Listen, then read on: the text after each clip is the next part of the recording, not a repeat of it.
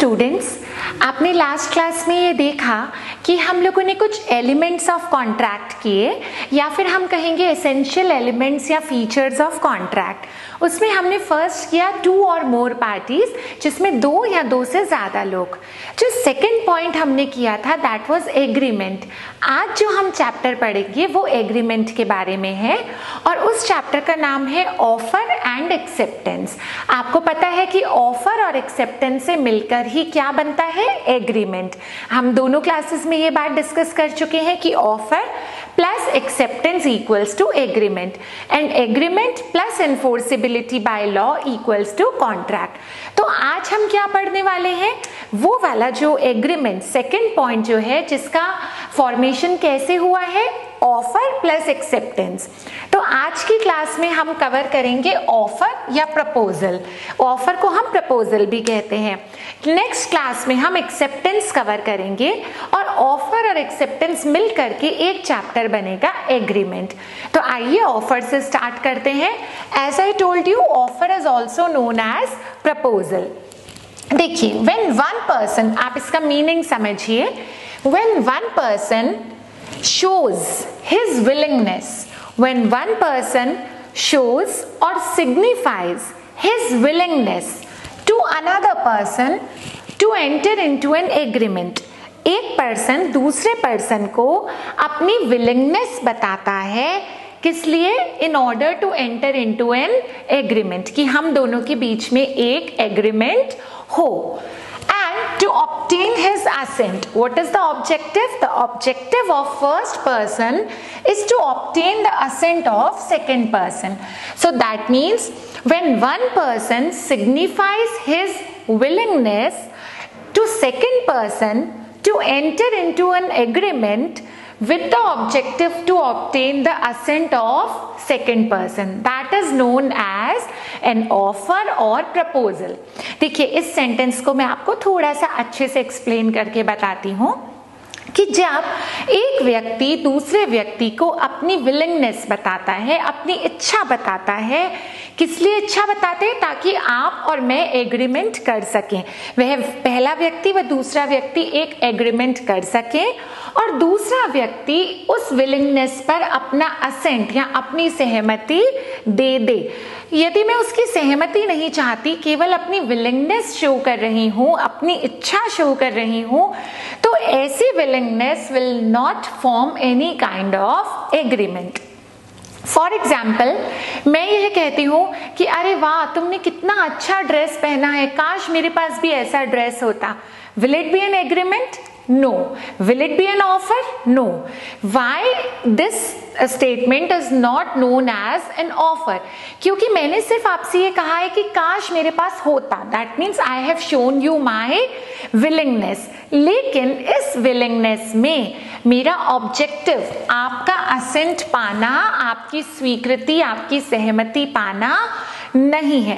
अगर मैं आपसे कहती कि अरे वाह, आपने कितना सुंदर ड्रेस पहना है, क्या ये ड्रेस आप मुझे बेचेंगे, तब यह ऑफर कहलाता, क्योंकि इस केस में मैं अपनी विलिंगनेस आपको बता रही हूं, और मेरा ऑब्जेक्टिव है कि मैं आपसे असेंट, आपकी स्वीकृति, आपकी सहमति प्राप्त कर सकूं। तो that is known as an offer. I hope the term offer और proposal is clear to you. Now we come to the legal rules of offer. Students, आप लोगों ने 12th तक हमेशा मीनिंग और मीनिंग के बाद कैरेक्टरिस्टिक्स किए होंगे। कैरेक्टरिस्टिक्स या फीचर्स की बजाय लॉ में हम क्या यूज करते हैं, legal rules. So after the meaning of offer and और proposal, now we come to the legal rules of offer और प्रपोजल। फर्स्ट क्या है, there must be at least 2 parties. Offer के लिए 2 लोगों की कम से कम जरूरत है।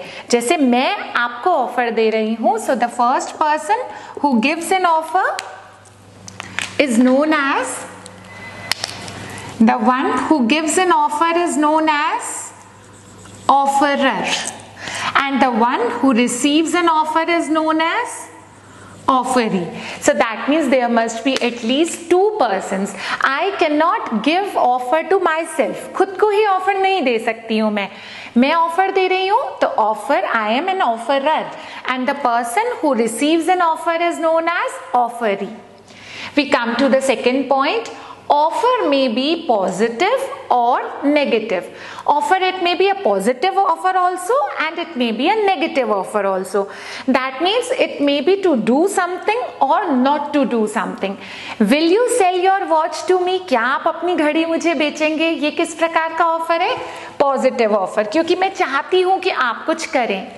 या फिर आप मेरे खिलाफ कोर्ट में केस ना करें, मैं इसके बदले में आउट ऑफ कोर्ट आपको 1 लाख रुपए दे दूंगी. आप ना करें तो मैं आपको पेमेंट करूंगी. What kind of offer it is? It is negative offer. That means it may be to do और नॉट टू डू समथिंग. तो ऑफर में भी पॉजिटिव और negative. Third point is the view to obtain the ascent. जैसा कि मैंने अभी आपको एग्जाम्पल में बताया कि अगर मैं सिर्फ आपको अपनी विलिंगनेस बताती हूं और मेरा ऑब्जेक्टिव या मेरा व्यू आपका असेंट पाना, आपकी स्वीकृति पाना नहीं है, तो वह ऑफर नहीं है. वो केवल मात्र इच्छा है कि मेरी ये इच्छा है, मेरे पास आपके जैसी घड़ी होती, आपके जैसी गाड़ी होती. It is not an offer because in these statements my objective is not to attain your ascent. जब मैं आपकी स्वीकृति पाना चाहूंगी तभी हम उसे ऑफर कहेंगे. जैसे कि आपकी गाड़ी बहुत अच्छी है, क्या आप मुझे बेचेंगे? क्या मैं आपकी घड़ी खरीद सकती हूँ? Then only it will be called as an offer. Then fourth point is intention to create legal relationship. Students, please remember, हम लोगों ने लास्ट क्लास में भी ये बात की थी कि there must be an intention to create a legal relationship. अगर हमारे एग्रीमेंट में लीगल रिलेशनशिप स्टैब्लिश करने की इंटेंशन नहीं है, it is just a family agreement or social agreement, then it is not an offer. जैसे कि पापा, क्या आप मेरे लिए आज चॉकलेट लाएंगे? या हस्बैंड को वाइफ कह रही है कि क्या आप मुझे नई साड़ी दिलाएंगे? तो इस केस में these offers do not have any legal binding or any intention to create a legal relationship. क्योंकि ये क्या है? लीगल रिलेशनशिप नहीं, बल्कि family relationship, domestic relationship, social relationships. In these cases the intention is not to create a legal relationship, जैसा कि business में होता है या जॉब्स में होता है. then only it will be known as an offer if there is an intention to create a legal relationship. Now we come to the next point. Offer may be express or implied. ये भी आपने last class में contract के form में पढ़ा है. Offer may be express in the form of words, oral words or written words. अगर मैं आपको फेस टू फेस या टेलीफोनिकली या ईमेल, मैसेजिंग, किसी के भी थ्रू ऑफर देती हूँ तो क्या कहलाएगा? It will be known as an express offer. While any offer which I give to you only through my body language or expressions or gestures or postures, that will be known as an implied offer. For example, I wave my hand for auto or bus. What kind of offer it is? It is an implied offer. Or suppose I am taking attendance. आप सुबह teachers आते हैं class में, attendance mark करते हैं. मैं attendance register खोलकर और ऐसे हाथ बढ़ाती हूँ and I do like this. You will give me a pen because आपको मेरे बोले बिना ही पता लग जाएगा कि मैम को पेन की रिक्वायरमेंट है. तो what kind of offer I have given you? I have given you an implied offer. So offer may be through words or through body language. Now the next is offer may be specific or general. देखिए इस बात को ध्यान से समझिए students. Offer may be given to general people, general public as a whole, or offer may be given only to a specific person. जैसे कि मुझे नमन की घड़ी पसंद है.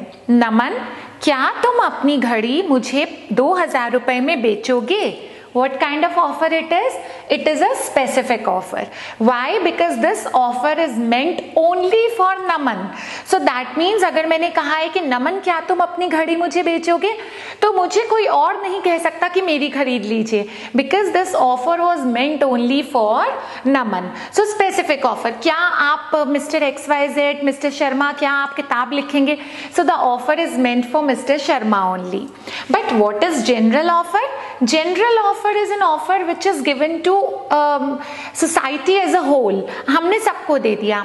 आपने न्यूज़पेपर्स में कई बार पढ़ा होगा, इस तरीके से कुछ आता है, खोया पाया कि मेरा सफेद रंग का पोमेरियन कुत्ता खो गया है, पहुंचाने वाले को उचित इनाम दिया जाएगा. What kind of offer it is? It is a kind of general offer.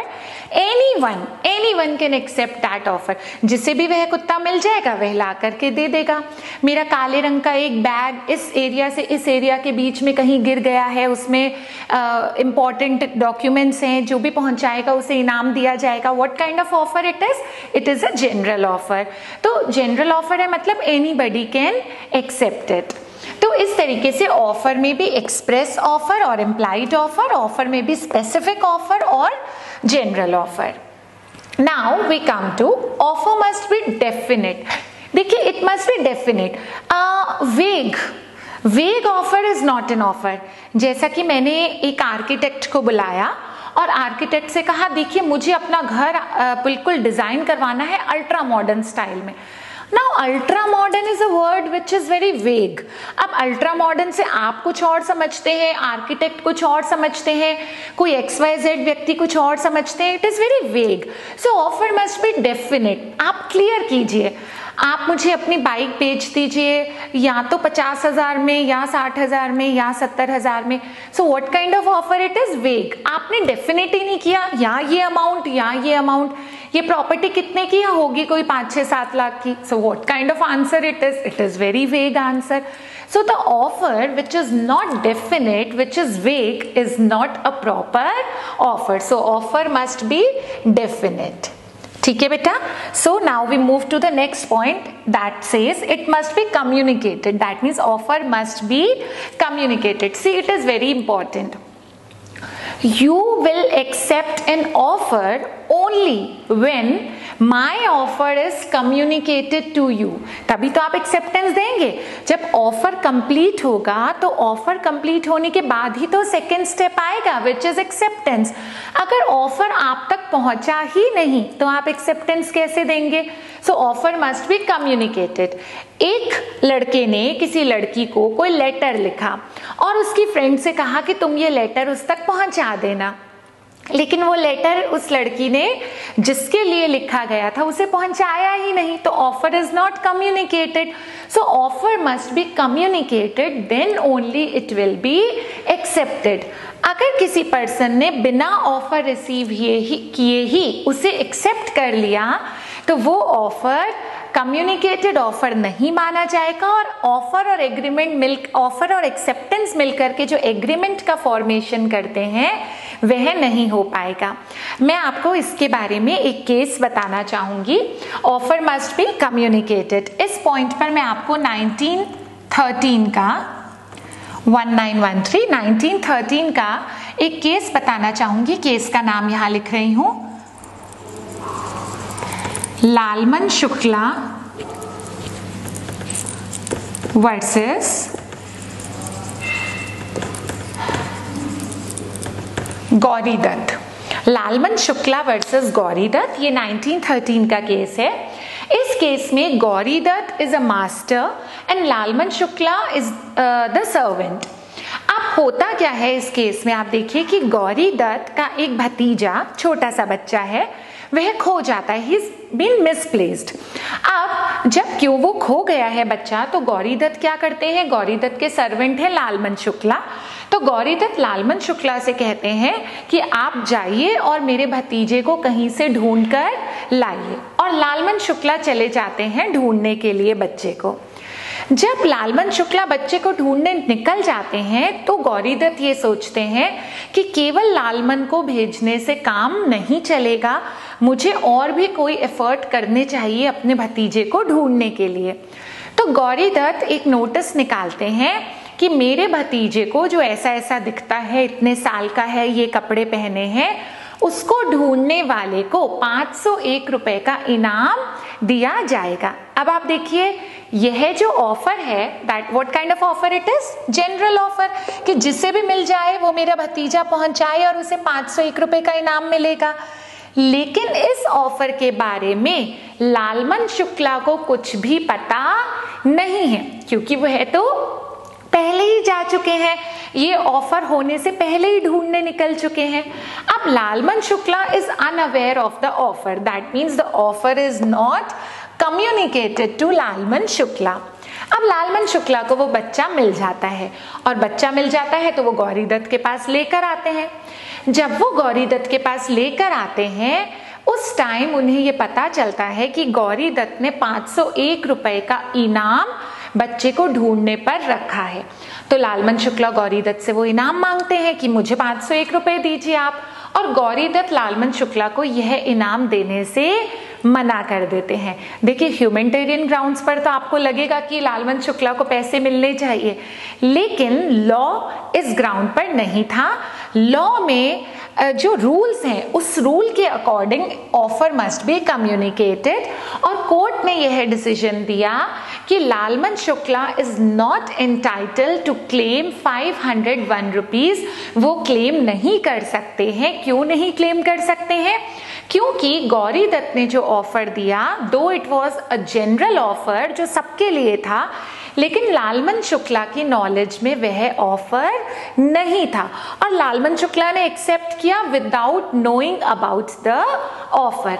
इसलिए लालमन शुक्ला ने यह काम केवल as a part of his duty, because he was the servant, Gauri Dutt was the master, इसलिए लालमन शुक्ला को 501 रुपए नहीं मिलेंगे। तो आप ये वाला जो एग्जाम्पल है, ये जो रियल लाइफ केस है, यह आप मेंशन कर सकते हैं। जब आप ये वाला पॉइंट मेंशन करेंगे, it must be communicated, so offer must be communicated.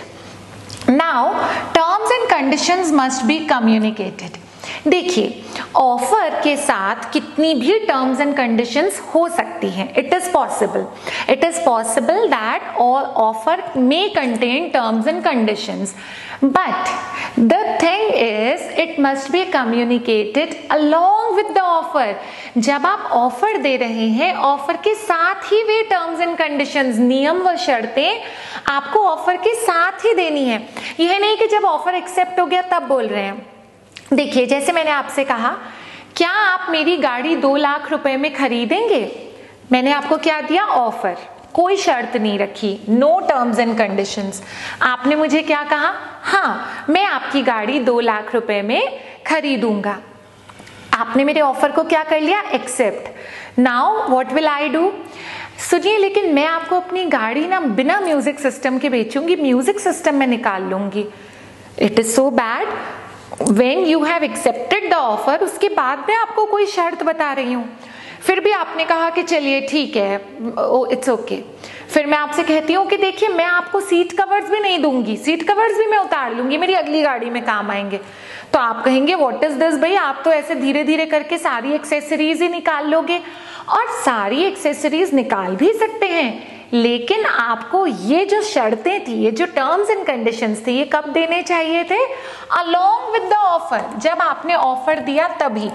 Offer देने के और एक्सेप्ट होने के बाद आप किसी भी प्रकार की शर्तें, टर्म्स एंड कंडीशंस नहीं लगा सकते हैं। So terms and conditions may be there, but it should be given along with the offer. Now the last point, legal rules of offer. It does not bound to reply. It does not bound a party to reply. जब मैंने आपसे कोई offer दे दिया और आप मुझे उसका reply नहीं कर रहे हैं, तो मैं आपको फोर्स नहीं कर सकती। And no reply does not mean yes, कि जैसे मैंने आपसे कहा कि मैं अपना मकान आपको बेचना चाहती हूँ, या मैं अपनी गाड़ी आपको बेचना चाहती हूँ। अगर आपने मुझे परसों तक रिप्लाई नहीं किया तो मैं मान लूंगी कि आपने हाँ कह दिया। अरे ये कोई जबरदस्ती है। जब आपने रिप्लाई नहीं किया, इसका मतलब आपने रिप्लाई नहीं किया। It does not mean that I have to bound you to give an answer, मैं आपको बाउंड नहीं कर सकती कि आप मेरे ऑफर का मुझे रिप्लाई बैक करें, तो आप मुझे रिप्लाई करें, ऐसा कोई कंपल्शन नहीं है, मैं आपको किसी भी तरीके से रिप्लाई करने के लिए बाउंड नहीं कर सकती। So students, these are the 10 legal rules of an offer और प्रपोजल। तो आपने देखिए मीनिंग पढ़ा प्रपोजल का और लीगल रूल्स पढ़े। जो ऑफर में एक और हम टॉपिक पढ़ने वाले हैं वह है types of offer. So students, now will discuss the types of offers. हम टाइप्स ऑफ ऑफर्स को 3 बेसिस में डिवाइड करते हैं। The first basis is on the made of making an offer, how we make an offer, what is the mode of making an offer.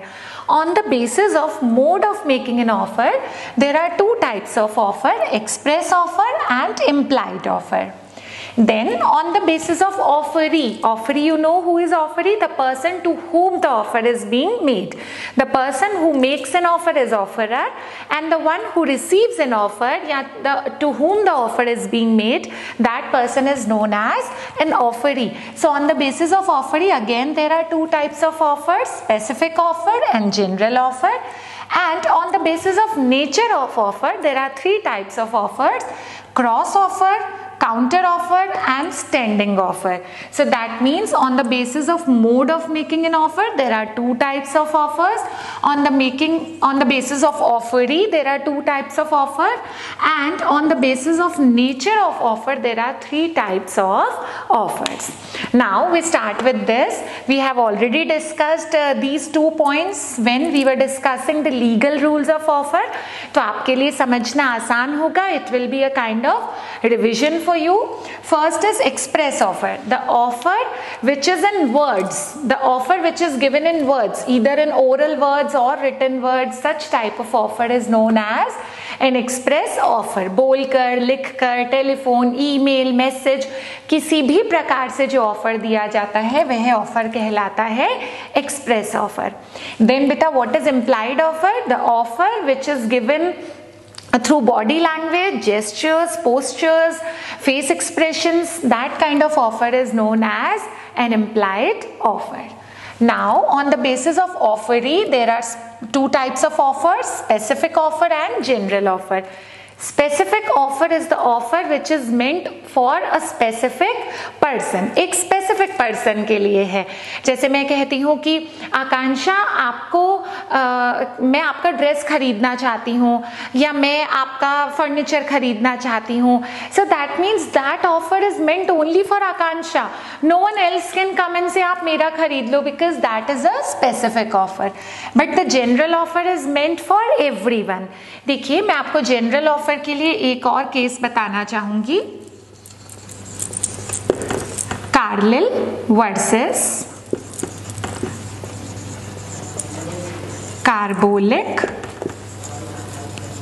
Smoke ball company. ये England का case है, Carlill versus carbolic smoke ball company. देखिए, ये case क्या है?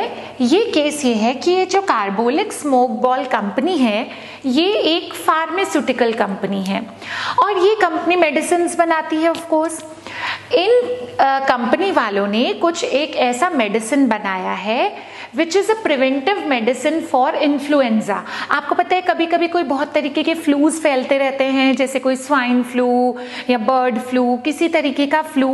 मान लीजिए कि उस समय कोई भी फ्लू चल रहा है और वो फ्लू हो जाए, उसके बाद मेडिसिन खाने की बजाय एक प्रिवेंटिव मेडिसिन है जिसे आप ले लेंगे तो आपको फ्लू होगा ही नहीं.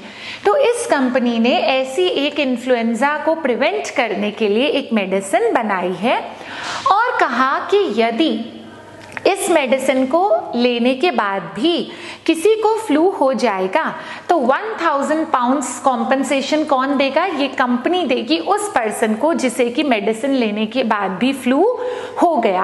और वो 1000 पाउंड्स उन्होंने एक बैंक है, अलायंस बैंक, उसके पास में डिपॉजिट करवा दिए हैं. So anybody who claims that even after taking the medicine a person has cot that flu, that person will be entitled for 1000 pounds.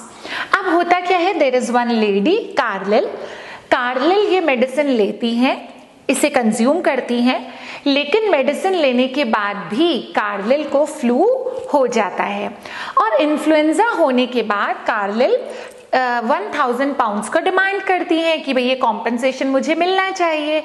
तो कंपनी कैन नॉट से नो, जैसे earlier company said no because they said that we have not made an offer to you। लेकिन इसमें ऐसा कोई जरूरी नहीं है कि कार्बोलिक स्मोक बॉल कंपनी ने जिस स्पेसिफिक पर्सन को वादा किया हो वही पैसा पाने के लिए एंटाइटल्ड है, क्योंकि what kind of offer it was a general offer which was open to everyone. And since it was open to everyone, anyone can accept the offer. So Carlyle accepted the offer and Carlyle demanded for 1000 pounds which were given to Carlyle. That means she is entitled to take that money because it was a general offer which is meant for everyone. Now we come to, on the basis of nature of offer, there are 3 types of offers. First is cross offer. What is cross offer?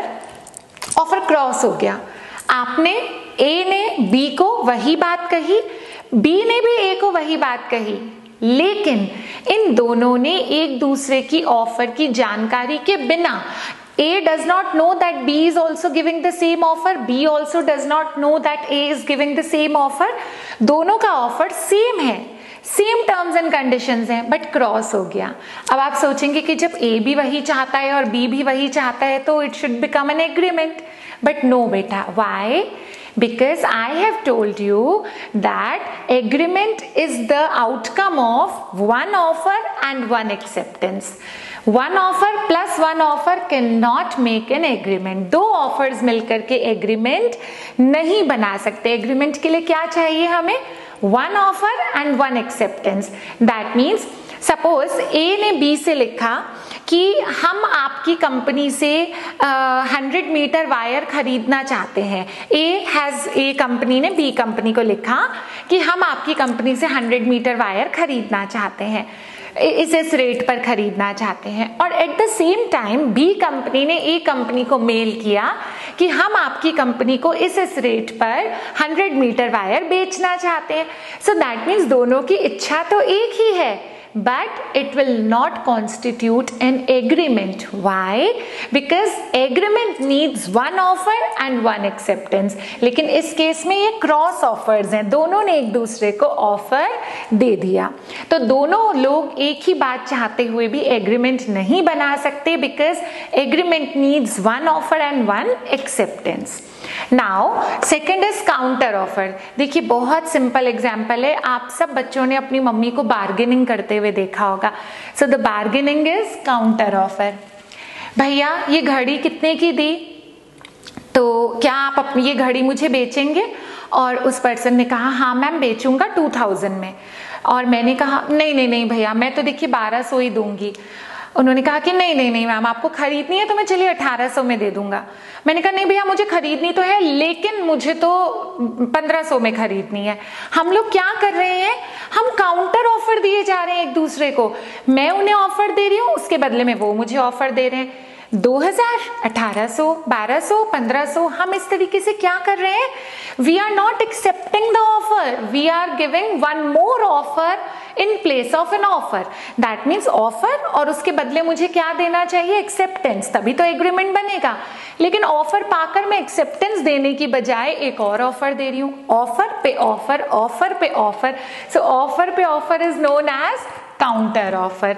तो मैं ये counter offer दे रही हूँ, और counter offer कभी भी agreement का formation नहीं करते हैं। Offer plus acceptance equals two agreement, offer plus offer will not be an agreement. And now the last point is standing offer. बच्चों आप लोगों ने टेंडर वर्ड बहुत सुना होगा, हो सकता है आपने अपने कभी पेरेंट्स के मुंह से सुना हो, नहीं तो आप अगर फिल्म्स देखेंगे, कोई पुरानी फिल्म्स में स्पेशली टेंडर वर्ड का बहुत उपयोग होता था। तो so that tender is standing offer. What is that tender और standing offer? Standing offer is an offer which is open to a certain group of people for a specific period of time। जैसे कि मान लीजिए एक hotel है, एक इस तरीके से आप एग्जाम्पल लीजिए कि एक होटल है, होटल में आप दाल ऑर्डर करते हैं या आप कोई और कुछ ऐसा ऑर्डर करते हैं, या फिर होटल में जो स्टेशनरी यूज होती है जिसमें आपके बिल्स बनते हैं, या हर रूम में एक नोट पैड रखा हुआ है। क्या ऐसा होता है कि जब आप जाते हैं एज अ गेस्ट होटल में तब होटल वो स्टेशनरी खरीद कर लाता है? नहीं। होटल्स क्या करते हैं कि एक साथ काफी सारा जो ग्रोसरी है या काफी सारा स्टेशनरी है वो लेकर रख लेते हैं और उसको धीरे धीरे यूज करते रहते हैं। तो वो लोग कैसे खरीदते हैं, क्या करेंगे कि they will invite some of the stationers कि आप लोग अपना अपना हमें कोटेशन दें, और जिसका कोटेशन सबसे कम लगेगा, जिसका जो गुड्स हैं वो सप्लाई सबसे सस्ती होगी, उसे वे लोग ऑफर एक्सेप्ट करने के लिए कह देंगे। So what is a standing offer? Standing offer means various people who belong to the same category, सारे स्टेशनर्स या सारे ग्रोसरी शॉप्स वाले, उनको ये कहा गया कि आप एक महीने के अंदर अंदर इन a certain period of time अपना अपना कोटेशन जमा करवाइए। तो उन सब ने ऑफर दिया और कंपनी क्या करेगी, उनमें से एक का ऑफर एक्सेप्ट करेगी जिसका अमाउंट सबसे कम होगा, जिसका कोटेशन सबसे कम होगा।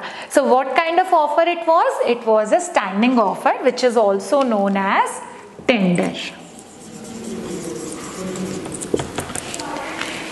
तो देखिए स्टूडेंट्स, इस तरीके से there are total 7 types of offers, 2 + 2 + 3, so there are 7 types of offer. तो आज आपने ऑफर का मीनिंग पढ़ा, आपने ऑफर के लीगल रूल्स पढ़े और आपने ऑफर के टाइप्स पढ़े। नेक्स्ट क्लास में हम इसी का जो सेकंड पार्ट है, एग्रीमेंट बनने के लिए हमें क्या क्या चाहिए, ऑफर और एक्सेप्टेंस। तो जो नेक्स्ट क्लास होगी उसमें हम एक्सेप्टेंस पढ़ेंगे, इन दोनों को मिलकर के क्या बनेगा, agreement. So in the next class will see you for acceptance. Till then take care, keep studying, bye bye.